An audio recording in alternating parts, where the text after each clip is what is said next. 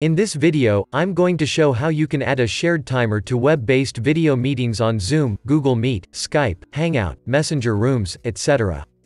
Before we proceed, make sure you subscribe to this channel and press the bell icon to get daily tech videos. Let's get started. To do this, open this website called TimeZap. You can find a link to it in the video description.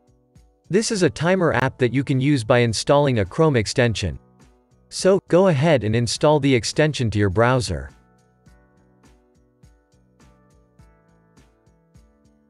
After installing the extension, open any web-based video calling service where you want to use that. I'm using Google Meet for this. When you are in a meeting, click the extension from the menu bar and start a new timer. This opens a floating window on the screen with a timer.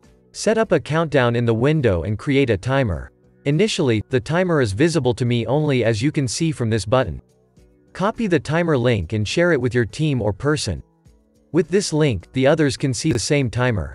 Then you can start the countdown in the shared timer. Again, you can verify which people are getting the timer from with this shared with button. That's it guys, this is how you can add a shared timer to any web-based video calling service. If you like this video, give it a thumbs up and remember to subscribe. I love free software TV for more videos like this.